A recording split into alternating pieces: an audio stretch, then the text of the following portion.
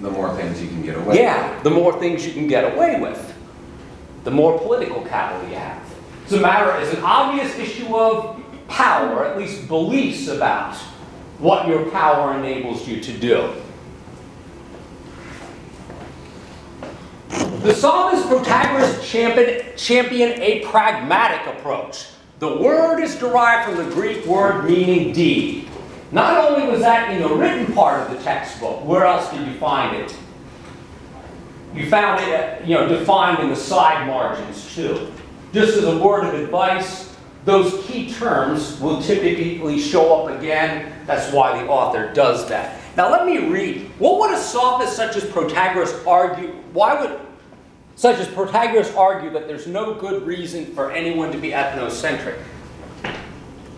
I should have said why. That's why. That's what was wrong with that. It should have said, why would a sophist such as? Or it should have said, what would a sophist such as I guess that still works. I think I should have said why, though.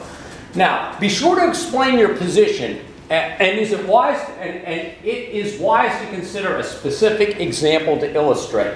I like this answer, so I'm going to read it to you. Protagoras would argue that there is no good reason to be ethnocentric because no single person or culture has correct views. For example, it is irrational to consider burqas wrong and bikinis right. That judgment depends solely, according to the Sophists, on the culture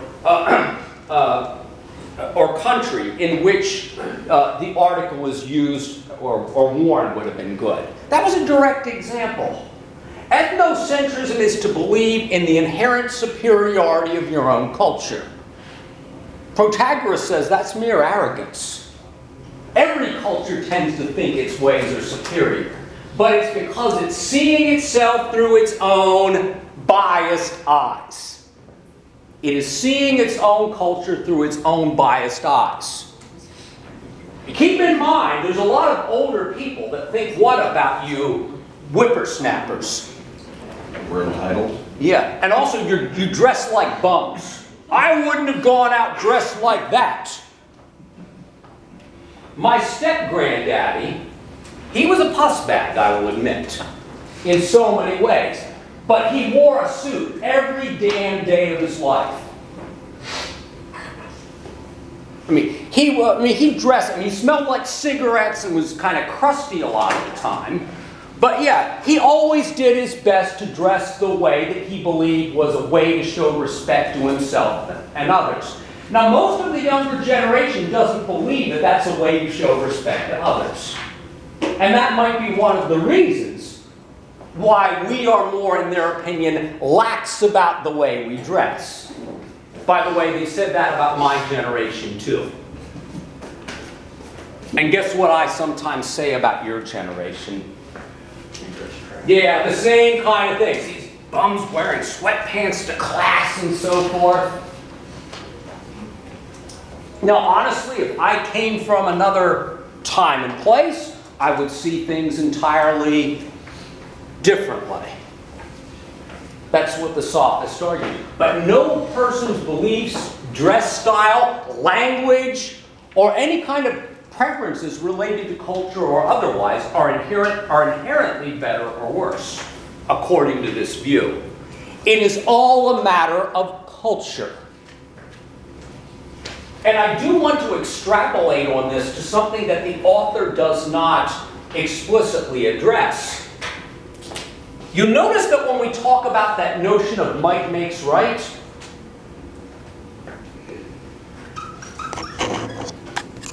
it all comes down to an issue of power. Everything comes down to an issue of power. But keep this in mind.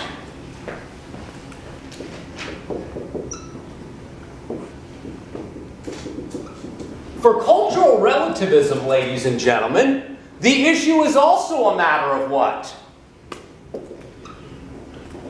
I don't have to put my notes up on the board because I gave them to you already. I think it's more worthwhile to talk about them.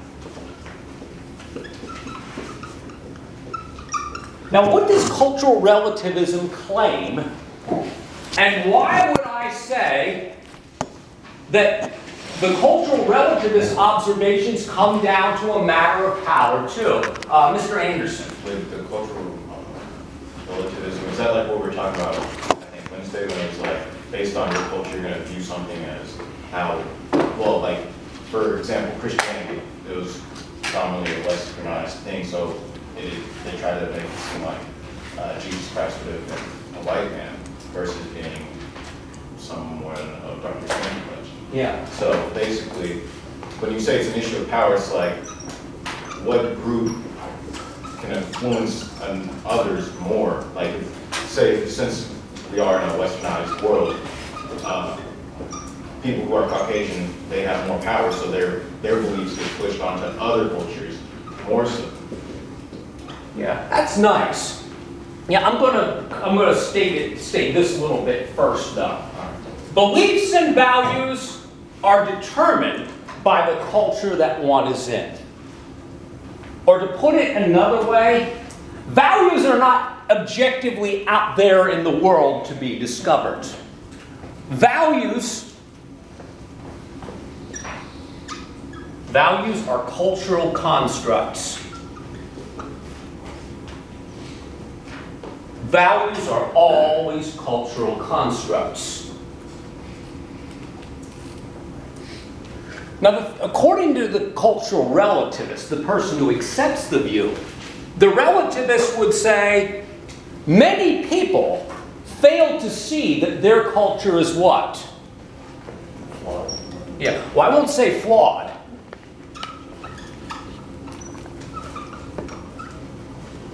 Your culture is merely one among many cultures.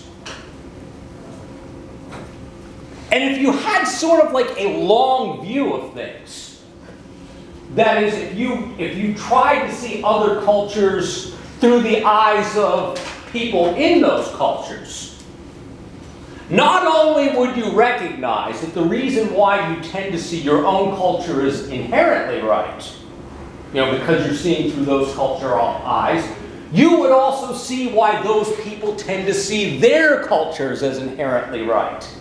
And it's just this simple.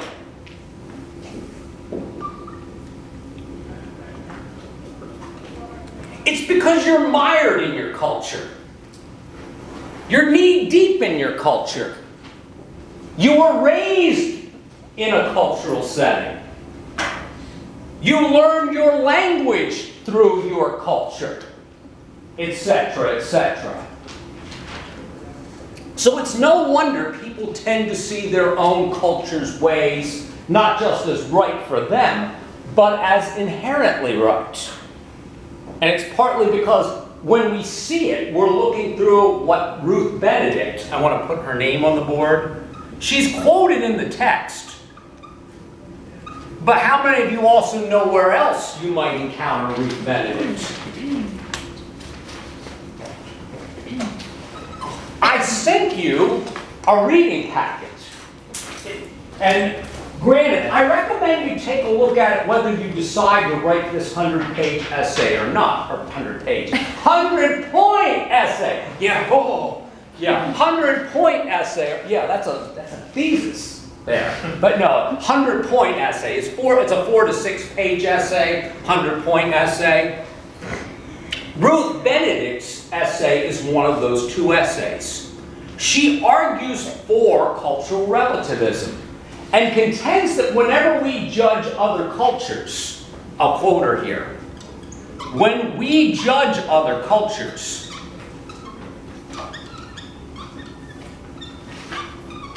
we do so through the bias. This is not a direct quote, but it's a very close paraphrase.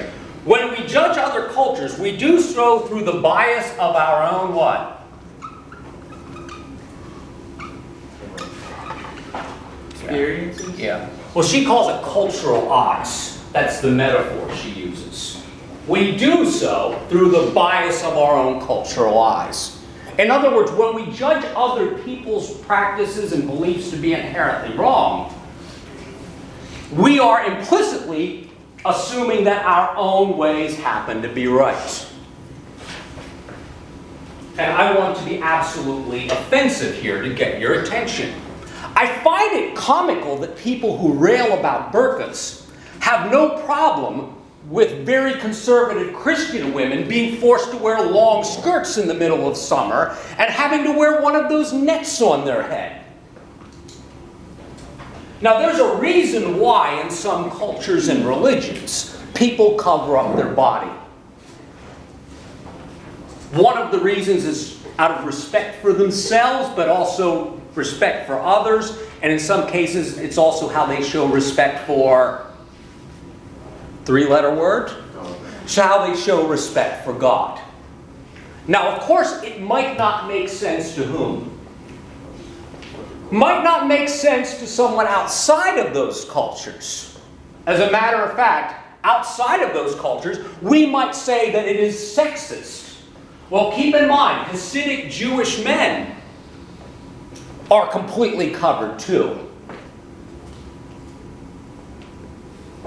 They have to have those curls. You've seen them, right?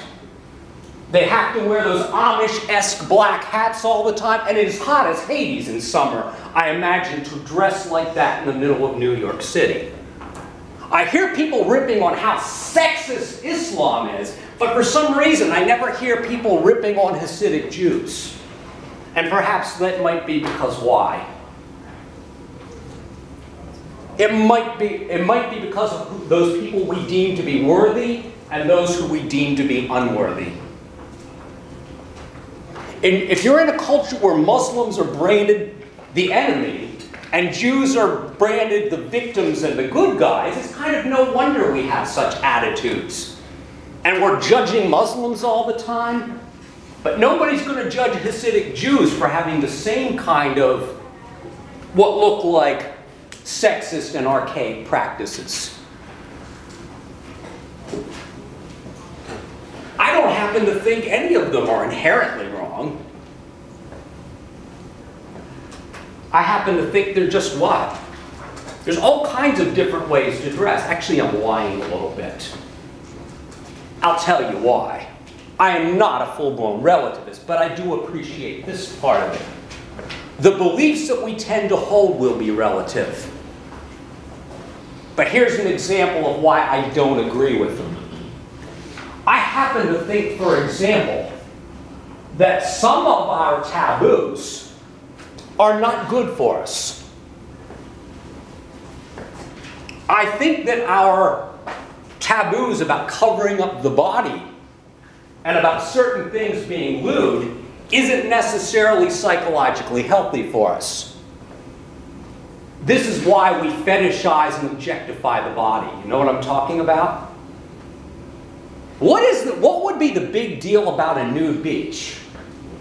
I wouldn't want to go to one myself. People might laugh at me. Good. That was my aim there. I want to inject a little bit of humor there. But the fact is, the only reason why what was that last summer about? Wasn't some beach in Ocean City was talking about going au natural? Is that it? And of course, people came out of the woodwork about how awful the idea was. The thing is, because of the way I was raised, I was trained to objectify the female body. It's no wonder most males are sexist and don't even know it, even if they have been politically correctly trained not to be sexist. The female body in our taboos about body parts. How many of you know what I'm talking about? You might talk about this in a sociology class. I think if I had been in Europe where the human body, where people walked around nude on the beach, it wouldn't be a big deal, My son wouldn't be going into magazines and so forth. Oh yeah, kids don't use magazines anymore. Now we have what? Yeah, we have the sound of one hand typing, which is what the crude joke is.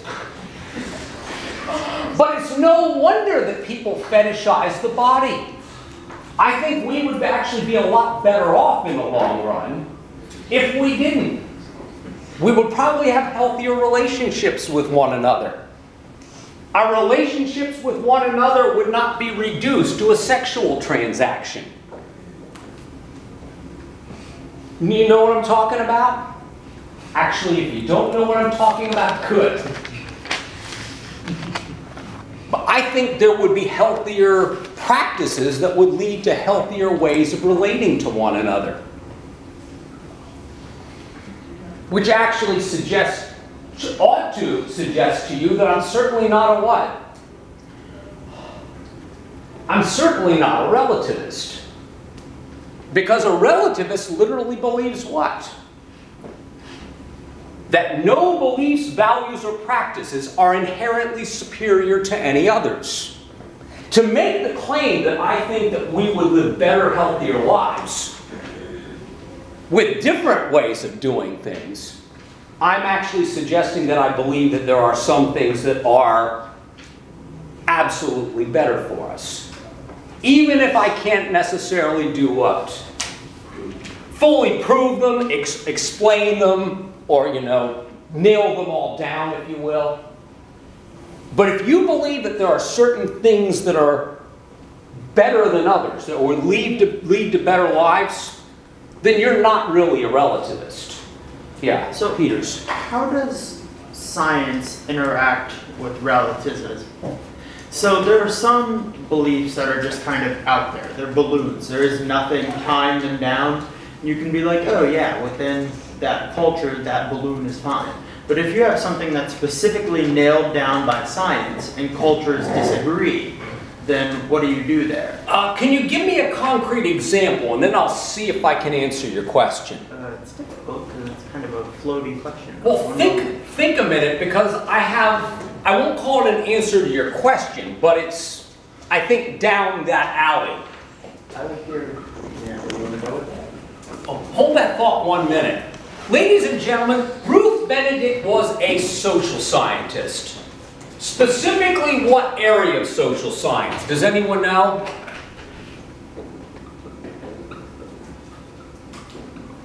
She was an American anthropologist. And by the way, this ideal of anthropology came out of the 19th century. That if you're truly going to study a culture, and study it in earnest, as an objective scientist would, what can't you bring into your study? Your bias. Yeah, you can't bring in your biases. You see, social scientists prior to that revolution in anthropology would go into a culture of native people, assuming that those people were the P word. They would assume that they were primitive, and were ignorant and stupid and didn't have it right. And typically they were going in there to try to turn them all into what? Christians. The white man's burden, as it used to be called. Well, according to this ideal of objectivity that good social science actually demands, you can't go into another culture and earnestly study it if you are assuming all of the time that these people are somehow wrong and inferior. Because if you were to see them through, what time is it, by the way? 38. Yeah. If you were to see things through their eyes, their way of doing things would make what? Yeah, it would make perfect sense. Their way of doing things would make perfect sense. Now, let me give a couple of examples, and this is along the line of the textbook. Ruth Benedict gives a ton of examples. They are all worth looking at. But one of the examples she looks at is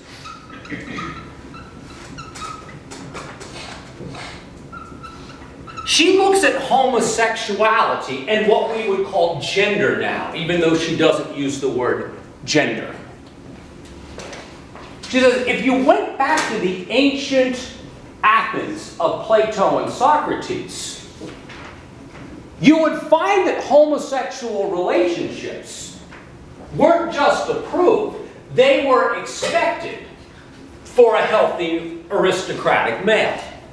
And by the way, she kind of overplays her hand just a little bit there, because an aristocratic male was expected to behave bisexually. In other words, he was a householder who would get married and have children. But his closest relationships were with males. Typically, little boys. yeah. Typically NAMBLA territory. NAMBLA is an acronym for the North American Man-Boy Love Association. In other words, you would have a 45-year-old male who would take a 13 or 14-year-old lad under his wing. And that would include intellectual banter. It would also include sexuality. We would call that PED. We would call that PED behavior. But keep in mind, in that culture, that was normal and expected. And if you didn't do those things, you were seen as kind of off or weird. Now, you'll notice that norms in our culture concerning homosexuality are changing a little bit too. I would say, albeit slowly. You'll notice that many of us don't see homosexuality as a problem. And I can say one of the reasons why things are changing is because of the science behind it. Most of us realize it's not a what? Choice. Now, to even care whether it's a choice or not kind of implies that if it weren't a choice, you would see something wrong with it. I don't happen to believe it's a choice. Because I never chose to be straight, to use that cliche. I just am. I didn't choose it. But I do imagine that if I came from another cultural setting, if I had come from the ancient Greek world of Plato and Socrates, there's a good chance that I would have been institutionalized. Because who's institutionalized? Crazy people. Oh, I don't mean that kind of institution. We are all basically trained within the institutions of our culture. It's just in our culture, heterosexuality is considered normal and therefore right. If I came from a culture that had institutionalized bisexuality, I would bet you at least even money that I might have bisexual tendencies. Because I was basically institutionally taught what? There's something wrong with being gay. Because you'll note, even in the sitcoms that were gay-friendly when I was growing up, how many of you have heard of the sitcom Are You Being Served? It was from the 70s and early 80s. They used to show it on PBS. But there was a flamboyantly gay male named Mr. Humphreys who worked in menswear. But he had the whole stereotypical, they go, "Are you free, Mr. Humphreys?" He goes, "I'm free." Now what I mean is, we have the stereotype of the homosexual male there. Now you notice they weren't quote-unquote mean to Mr. Humphreys, but he was treated like he was, "Oh, isn't he cute?" That is condescending as hell. I want to make that blunt. Now you'll notice that was what I would call gay-friendly for the time period. And even if you look at, are they bringing back that sitcom Will and Grace? I hate Will and Grace. I'll go down on the record saying that. My wife liked it. And it was always on in the background, and it was annoying. Now, one of the reasons I dislike Will and Grace is because of the same problem as with Mr. Humphreys. Oh, aren't they cute? Just one more way to be condescending to gay males, and also one more way to stereotype gay males. There's plenty of gay males out there who what? Don't fit the stereotype. They're in NFL locker rooms, and they could kick my ass in a minute. Not Mr. Humphreys. But in other words, we set up these... Mr. Humphreys could. I don't think. But yeah, if I had come from a different scenario, I might be a very different person. I realized that, yeah. I thought of an example now. Is this a good time to interject? Heck yeah. Okay, so two cultures, flyover country culture and coast culture. Issue, climate change. Science says it's happening. the moral, like, belief of the flyover people is that it's not happening. Coast people think it's occurring. Mr. Peters is giving me a very multifaceted question here to deal with. Mr. Peters is asking the question, what about when there are clearly false beliefs that are being held by people simply because it's a normal point of view in their culture? In other words, a scientific point of view. Now, I'm not going to get political about this intentionally, but I will talk about a parallel example. And this is to help you guys out who are thinking about writing this essay. The philosopher James Rachels will argue against cultural relativism. His essay is in that reading packet. Now, Rachels gives an example.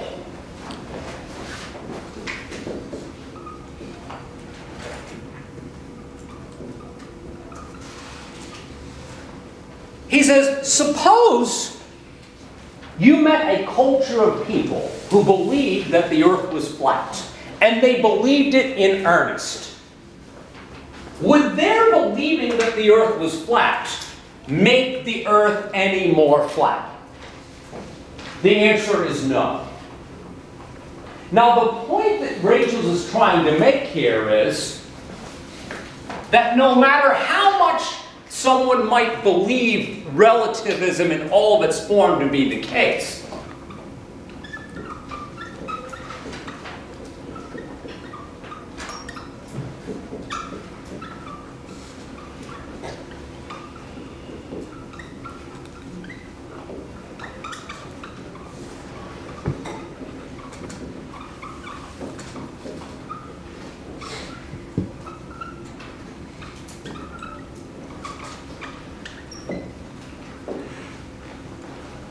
the moral of Rachel's story is this. If you understood his illustration of the flat earthers, he says, no matter how many people believed the earth was flat, would not magically make the earth flat. In other words, there are quote-unquote facts about the world. And it is possible to get things wrong. We wouldn't say that the truth, the facts about the world are relative, but we would say that what people believe the facts are is relative to perspective. Do you get the distinction? The facts about the world are not relative, but what people take to be the facts about the world will be relative to perspective. In other words, it's possible to get the facts wrong. Mr. Anderson. Did you send us the readings in an email? I sent it, what day did I send that? Wednesday via D2L, is that when I sent it? Yeah, I sent it Wednesday via D2L. If you didn't receive it, shoot me an email, as it were. Now, this does leave does leave an issue open, and we'll talk about Mike Makes Right on Monday. Socrates' homework will be due Wednesday. I was going to say that anyway, but because we'll finish up this chapter on Monday. That will be chapter 4. Will be due Wednesday. Ladies and gentlemen, it is not too difficult for Rachels to convince us of this. However, most relativists do not say that the facts are relative. Most relativists make the claim that our values are what are relative, not the facts. Now, if a person believes that you show respect to other people by covering your body, whereas somebody else believes you show respect to others by letting it flap in the breeze, and that's what their culture says, is, according to a value relativist, is either of those ways better or worse intrinsically? No, because there are no intrinsically better or worse values. Because according to these kinds of relativists, all values are human constructs. And the reason why you are likely to believe your own cultures And we came full circle.